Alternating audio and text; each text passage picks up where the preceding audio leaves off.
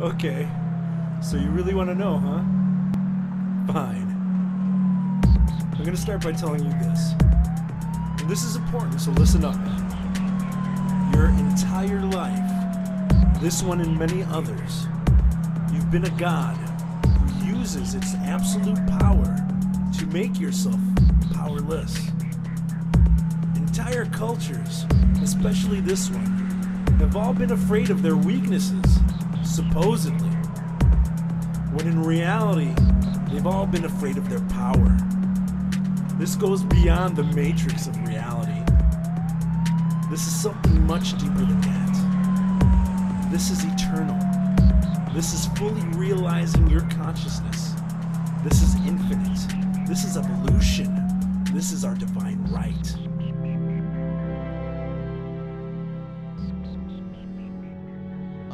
All right, all right.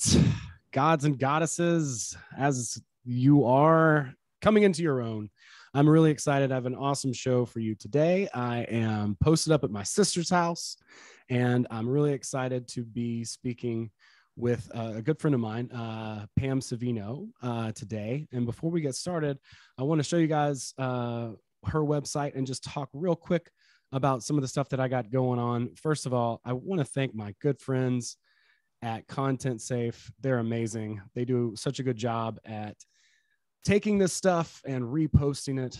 They put it all over the place so that I don't have to sit here and upload stuff all the time. Really appreciate that they're willing to do that. Pam is on the show today, and so you're going to be on all over the internet as a result of this, and you know on the blockchain, so it's never going away. But we're just going to have a casual happy hour kind of afternoon together. But your website looks amazing. I really appreciate you taking the time to come and chat with me.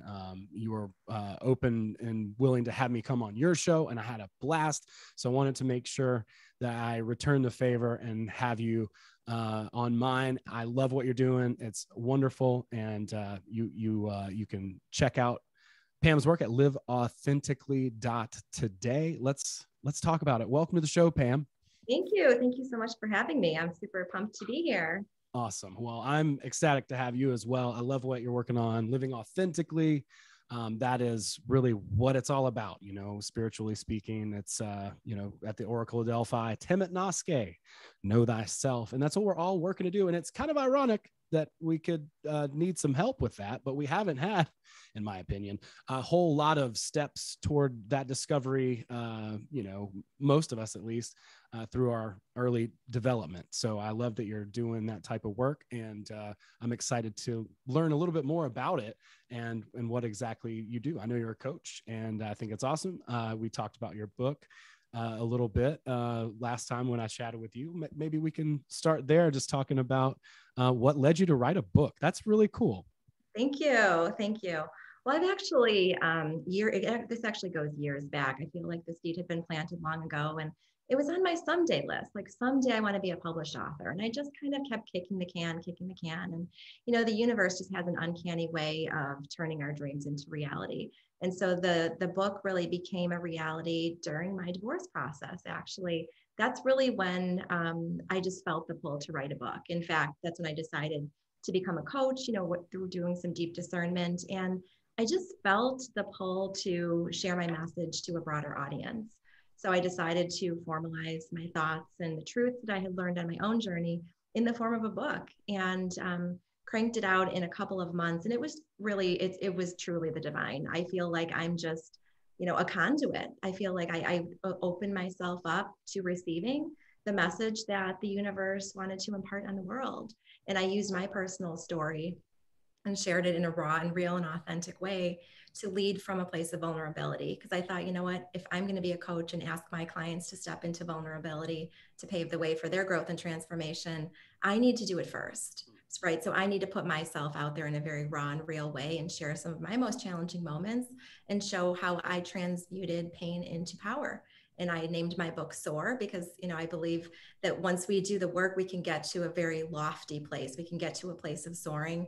And I believe that this is possible for anyone, regardless of your reality. Even if you feel like you're at rock bottom, I believe that you can employ the laws of the universe and have an open mind and recreate your reality and really design it to look any way you want it to. I think that's great. And I think a lot of people have this experience at rock bottom. I mean, I know that I was at a place where I was pretty distraught and out of options seemingly when I came to some conclusions. It was a catalyst for me, at least I would say. I love that it only took you a couple months to put this thing together. That sounds very, it sounds like you definitely had quite an experience with that. Some would call it flow or channeling or what have you. But I think that's really amazing that once you opened up, I've had an experience like that. Actually, the short ebook that I wrote, I woke up one day and I just felt compelled to write some stuff down, and it turned out to be, it's a very short, but a very short ebook. But I felt like I was inspired. It was inspired writing. It wasn't just something that I had, came up with or something. It was maybe on my someday list too, to do anything like that, like write a book or even an ebook or whatever. It's so funny how I think we kind of discount ourselves from doing stuff. But it's interesting too, what was the push? So it was something that was on your someday list. You wanted to work on being a coach. Let's talk about that. Actually, let's talk a little bit about that. What made you want to work with people in the form of coaching? Yeah, that's a great question. Thanks for asking. So I've always loved being in the roles of service. I believe that that's why I'm on this earth, to serve other people, whether it's my family or whether it's my friends and I just I've always felt like I've had this deep connection with the universe. I've always experienced signs and synchronicities and messages and had premonitions.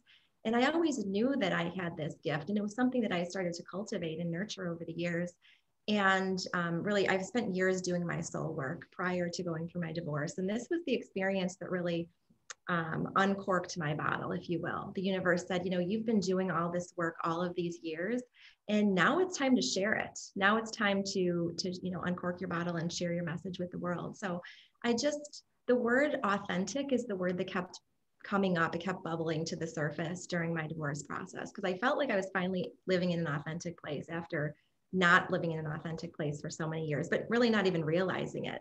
We don't realize the weight that we carry until the weight is lifted sometimes. And after the rocks started being removed from the wagon, I thought, wow, like I'm feeling actually free and energized and empowered and untethered. And again, authentic was the word that kept bubbling up. And that's when I named my business. It was like, I tried to think of a couple other names, but I was like, this is where I was just being pulled.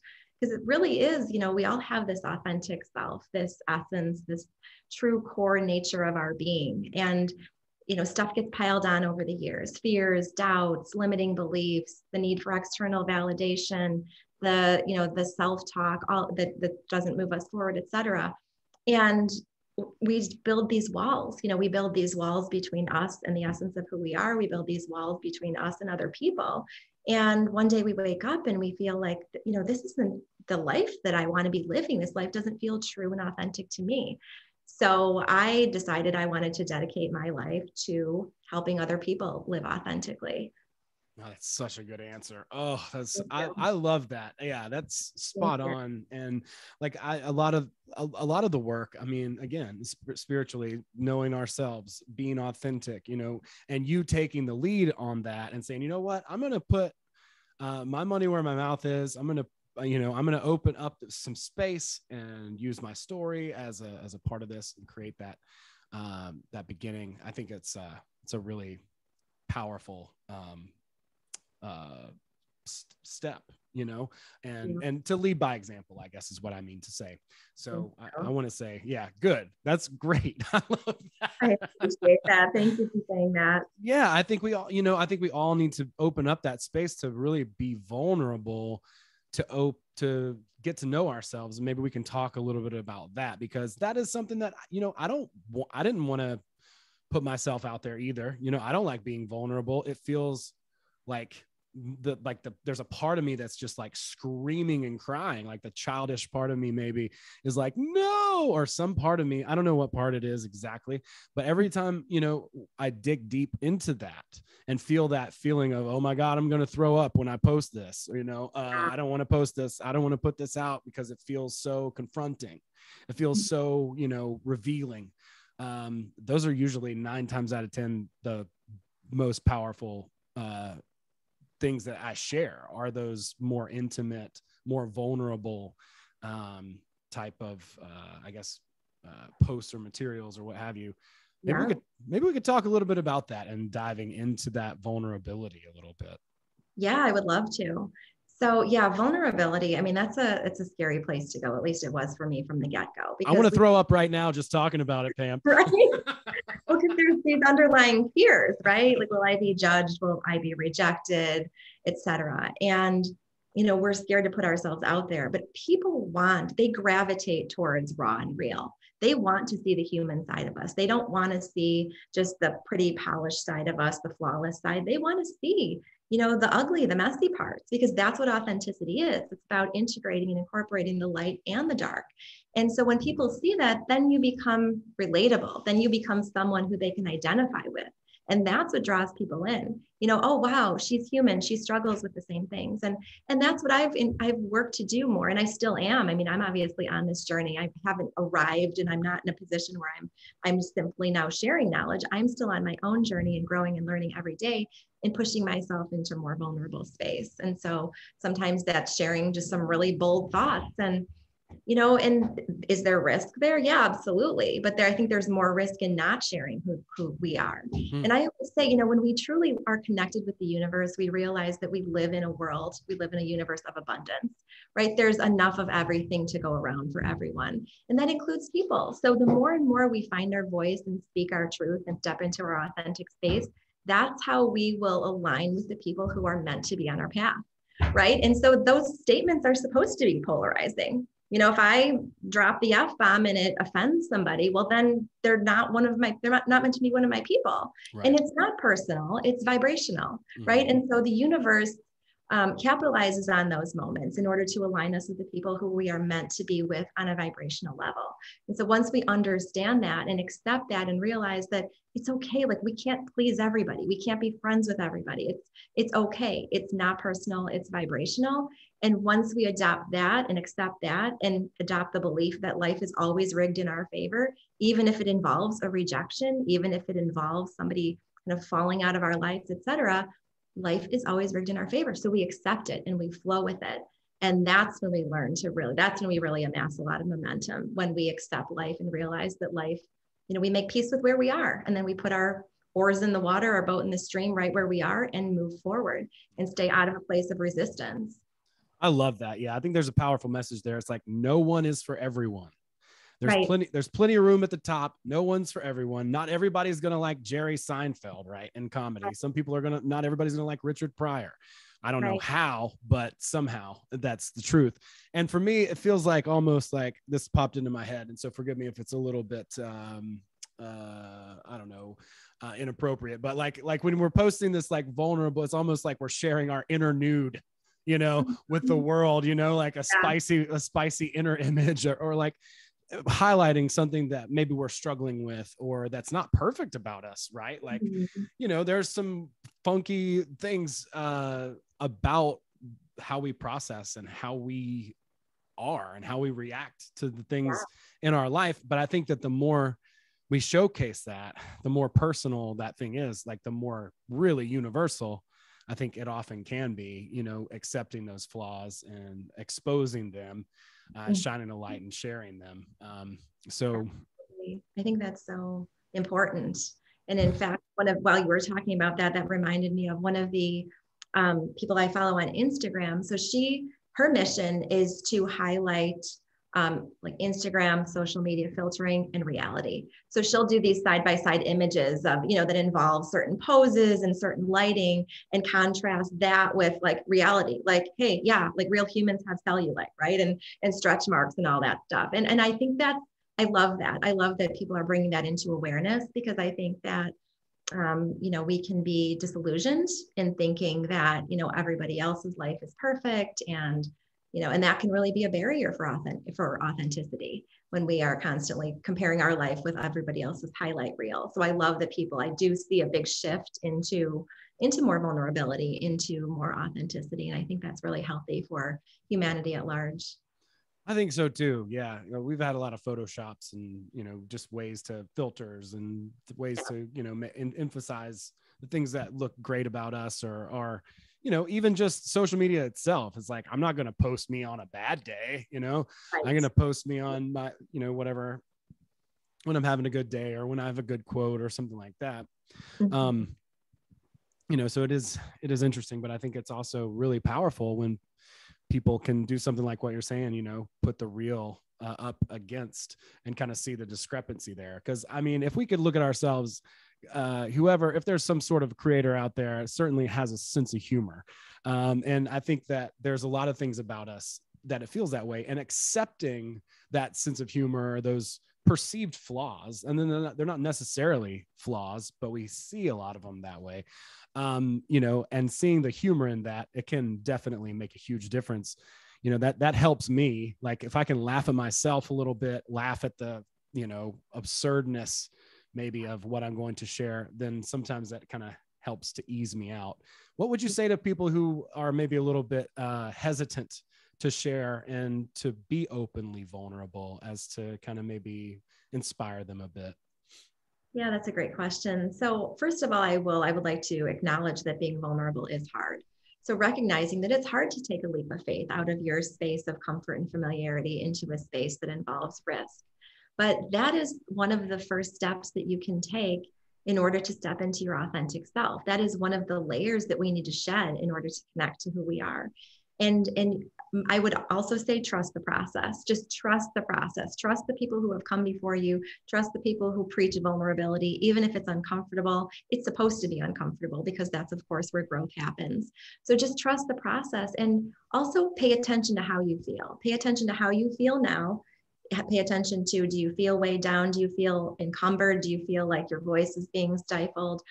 And pay attention to how you feel after you take a step into vulnerability. Really check in with yourself and, see how you feel physically, spiritually, mentally, emotionally. And I'd be surprised if you told me you didn't feel at least a little bit lighter after taking a step into vulnerability. Yeah, I just feel like seasick. I mean, hey, whatever it is, you got to use the signs that your impulse or intuition kind of prompt you with, right? It's like, this makes me feel exposed. It makes me feel, a little bit queasy. Those are the kind of, but I mean, as far as growth goes, like that's why I do stand-up comedy, for instance, is because it's not because it's easy. If it was easy, I would just get bored with it and do something else. It's because it's a challenge that it makes me sick to my stomach, that I still get butterflies and I'm nervous.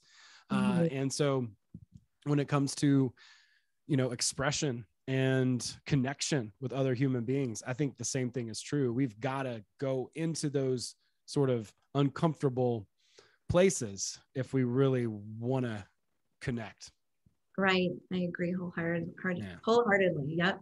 Well, since your book kind of flowed, can you tell us a little bit about that process? I would love to know kind of, how did you type it all out? Did you write it down? Did you speak it aloud? And then, I'd love to know a little bit about that process. It's something that I'm sure there's quite a few aspiring writers out there. And so often we feel like we're inadequate because of X, Y, Z, or what have you, regarding putting something like that out. But now is the time where we can leverage the technology right now and take that and use that. So I'd love to know just a little bit about that process, even just like how you wrestled with the resistance of writing the book, and then maybe a little bit about the process of writing, what you may have learned from creating a book. I'd love to know.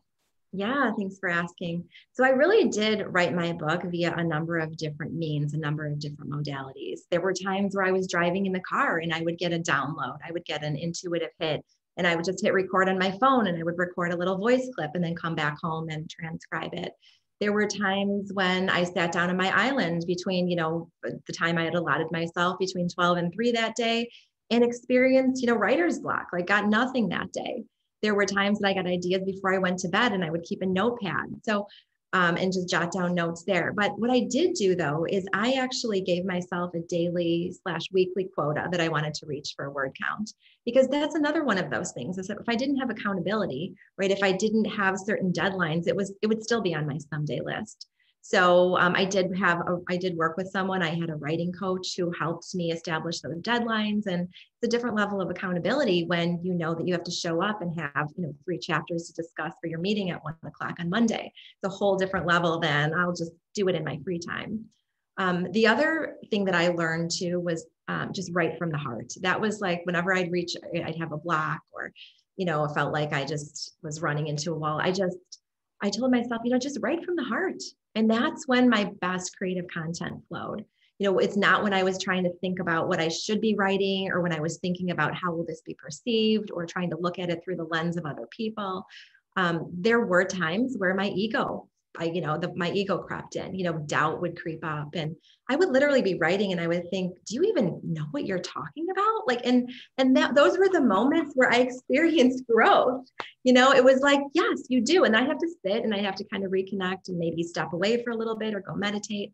But those were growth filled moments to the point where, I even experienced so much growth in the book writing process, because again, it's a whole different level when your thoughts are swirling in your head, but when you have to put them on paper and think, okay, you're making more conscious decisions about every single word that you're formally documenting, right? So then you think about, well, is this what I mean? Or do I mean something else? And there was tremendous growth, so much so that in fact, at the very end, I was like, oh, I just need one more week. I was telling my writing coach, I just need one more week, a few more little tweaks here, a few more little, I have to cross a few T's and dot a few more I's there. And he basically told me, he was like, just so you know, I'm taking the book on September 5th at 9 a.m. And that is something else I would like to talk about a little bit too, with any creative pursuit, whether it's writing, I'm sure from writing your comedy content, whether it's painting, no matter what it is, you have to have an endpoint, right? Otherwise, there's always a way to fine tune it. There's always a way to sharpen the pencil a little bit more, add a little more color, et cetera. But, I had to come and be really honest with myself and come to the truth that, I'm not doing anybody any favors by keeping this book to myself, right? I mean, it doesn't do anybody any good. It doesn't help anybody grow and transform if I don't ever publish it. So I finally had to, just draw the line in the sand and say, okay, put a final stamp on it. And that was actually the hardest moment for me, to be honest. It wasn't the writing, because I felt like I could always add something. I could always change something. It was the fact that time froze at the time I handed over the book.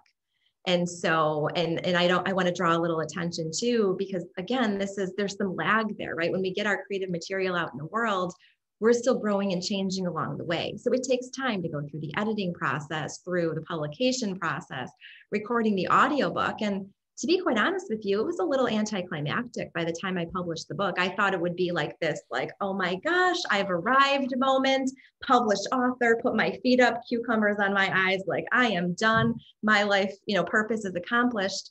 And there was a little bit of meh, okay, what's next? Because I'd been growing and changing all the while. So again, I had to zoom out many times and remind myself, this is new material for someone. This one paragraph could be the reason someone, takes a different path in their life or decides to quit their job and move to the mountains or whatever. And so I had to keep reminding myself that this book has value for some people. And even though I feel like I might have moved on to other realms by the point it was published, I had to just keep pushing through. And that's the other message in this, is just persistence. Just keep persisting, keep executing, just keep pushing your work out there in the world.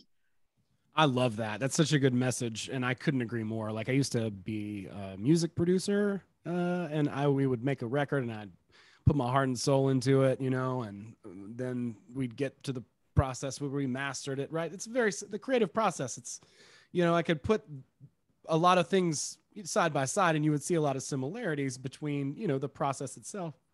And I would think, oh yeah, once I finish this one, that's going to be the one or whatever, and make me feel so good. But every single goal it was great to reach the goal, but I still would have that same sense of like, okay, now what? Yeah. I know that feeling of like, well, once I do this, then that's going to sort of, be the thing. It'll be over. And it's not really ever over. Right. But I love, I love that you shared that. Can you talk a little bit about what maybe you learned from that particular experience? Because like, you put heart, mind, soul, everything into this thing, and then you put it out there, and then you're like, okay, now what? So, so how did you feel, and where did you shift your focus at that point when you asked that question? Yeah, great question. So I found that during that experience is when one of the universal truths that one of the spiritualists that I listen to preaches, and that is, it's by Abraham Hicks, Esther Hicks. Best place to be is mostly satisfied where you are, but reaching for more. Love it. And so that was like, that really just kind of drove home and really solidified, crystallized that whole, like, this is okay. Like, this is actually the best place to be. And so if I can accept that should be my permanent state of being, mostly satisfied with what I've accomplished. Yes, I'm happy to be this published author. Okay, I just accomplished that. Moving on to the next thing, constantly having my sights set on the next thing. Then we don't have that sense of like emptiness or, oh, I thought I should be feeling this way and I'm not. So yeah, from there, I just pivoted into coaching. So I started off just coaching.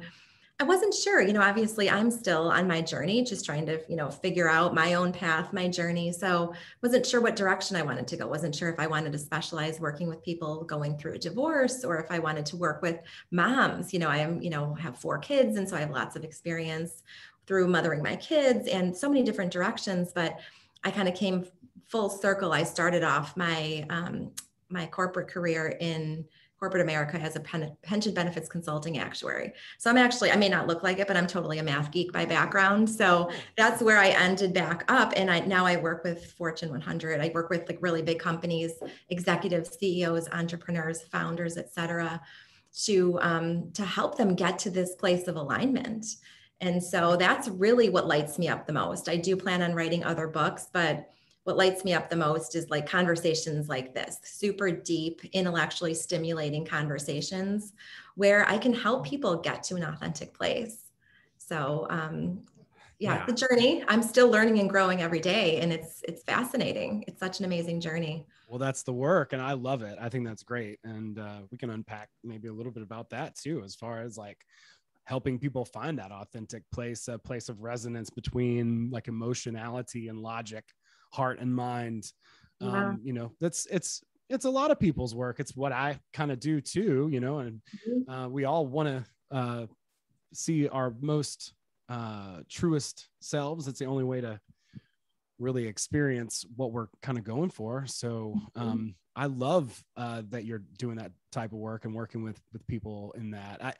I would love to hear, just a little bit about what that might be like, and what that might be like on either side. You're welcome to share, what it might be like for you, or what it might be like for somebody that you would work with, like, and just kind of a general overview, and talking about, what it's like to maybe get somebody to that most authentic self, or even, the difference between beginning and the sort of end point, or that progress point that you're kind of going for, whatever that milestone is.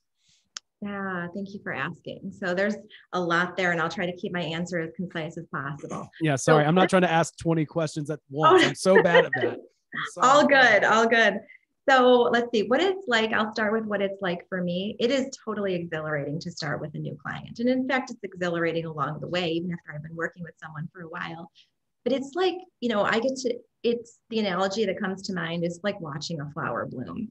When I start working with people, like what I see, the imagery that I see is a rosebud, right? And over time, I just see that like through nurturing and caring and providing the right environment, et cetera, the flower starts to bloom. And, it's really cool to be able to see that process. It's an honor. It's a privilege to be able to witness that and walk alongside people every single day. And what I do notice most is I notice the energy start to shift. And for me, that's like the most amazing part. I see people starting to realign. I see their divine masculine and divine feminine energies starting to rebalance.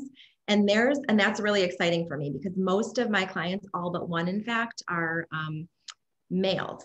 And so that's intentional. I think there's definitely like something to be said for like the energy, the dual energy and the yin and the yang.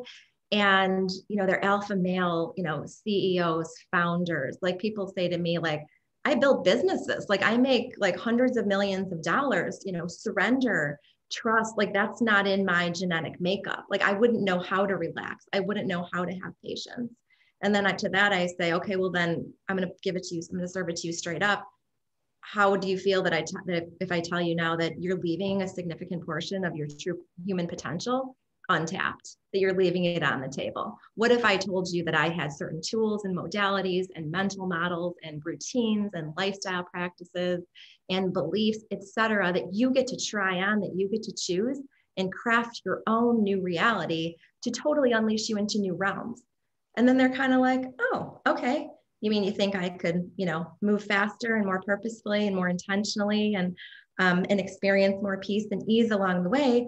And then that's when the curiosity is piqued.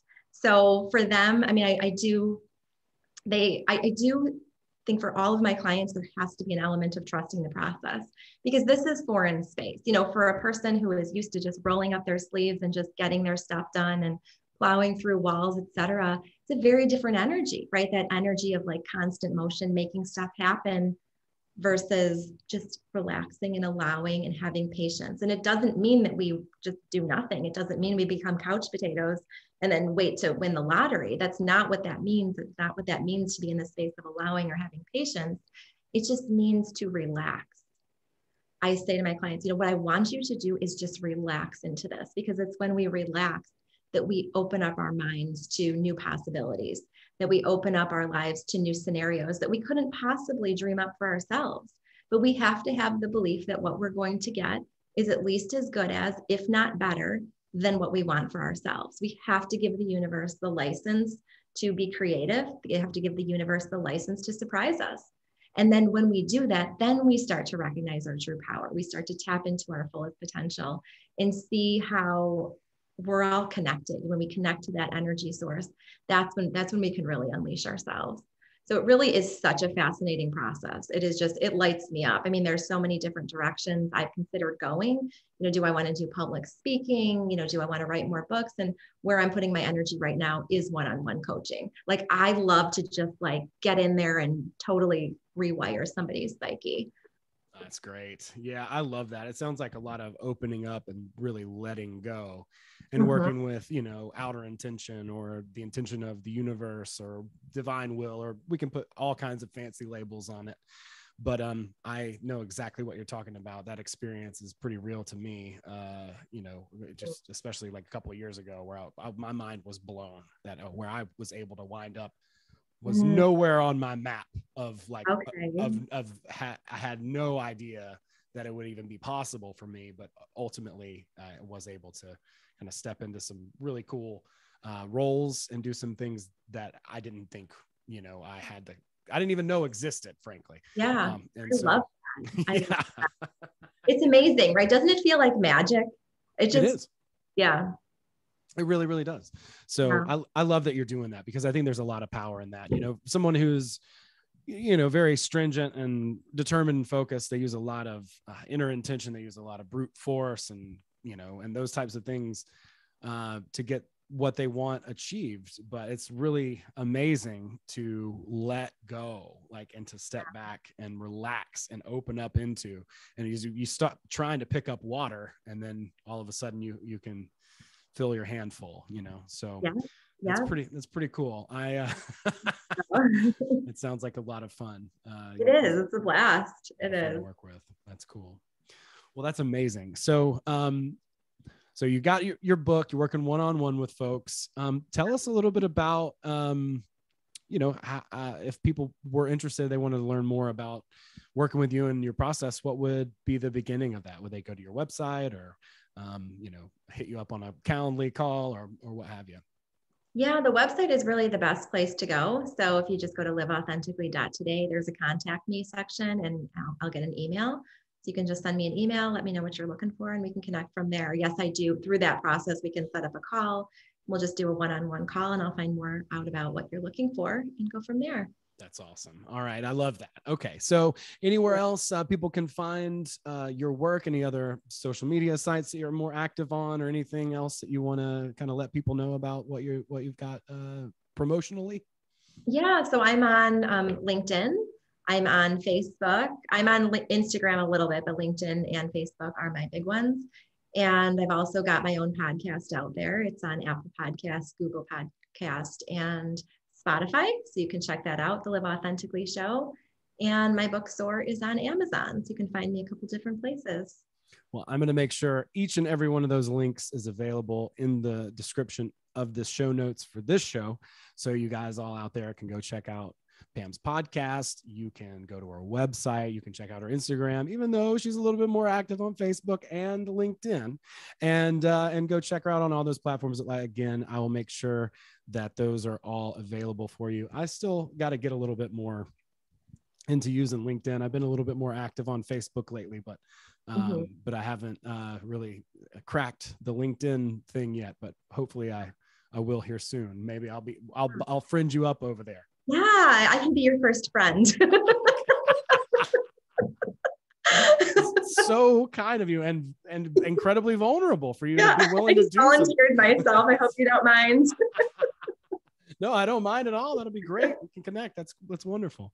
Well, yeah, I will definitely make sure all of those links are available for you guys in the show notes. Thank you so much for hanging out and listening today. Pam, thank you so much for the work that you do, because I appreciate it so much. Thank you. I know you're making a much, much bigger difference than we could even understand. So thank you for doing it and being that type of person, serving and helping people to align. That's just amazing. Thank you so much for your time on the show as well. Thank you so much for having me. All right, everybody. We appreciate it. We'll see you next time. Go check out all Pam's stuff. Peace out.